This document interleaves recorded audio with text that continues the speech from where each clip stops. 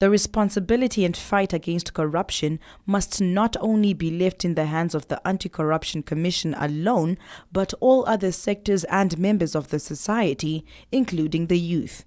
This was the stance by the head of the ACC at the debating competition launch.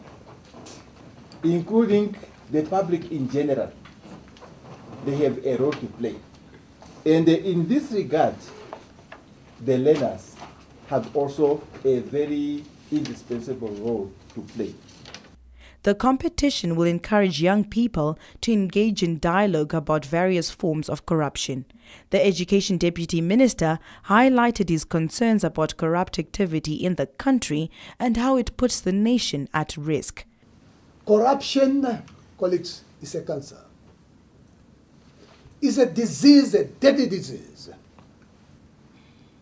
We have seen it, what it did around the world, in some countries. I'm not here to mention countries. You know them. We do not want it here in this country.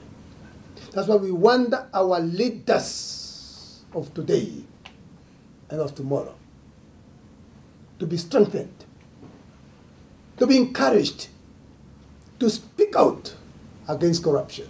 The ACC has particularly singled out the youth as by engaging them, they aim to stimulate a culture of honesty, which will in turn serve as a catalyst in maintaining a zero tolerance for corruption. I think the Anti-Corruption Commission is doing a very good job, a very great job indeed, because they are developing the country, and I just want them to reach out to the rural areas, those people who don't have libraries and computers, so that they can find out about this information, because corruption is not only about money laundering, it's also about bribery, and this is happening a lot in rural areas. So I just want them to go out to the rural areas so that these people can be educated, and they should put their manuals and information flyers in other different languages so that everybody can understand this.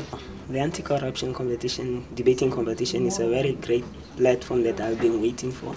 Since I as a youth have many questions that need answers, and I have many opinions that needs to go out there to the public. And so we have we have a parliament where the older and very important people can state their cases and all that. So we just found it right that we as the youth get something like that to express our views. The ACC has added braille material to their publications to enable the visually impaired to also join the corruption battle. The learners' debate is scheduled to start tomorrow in the Commerce region, and at a later stage, the ACC will launch the competition in other areas of the country.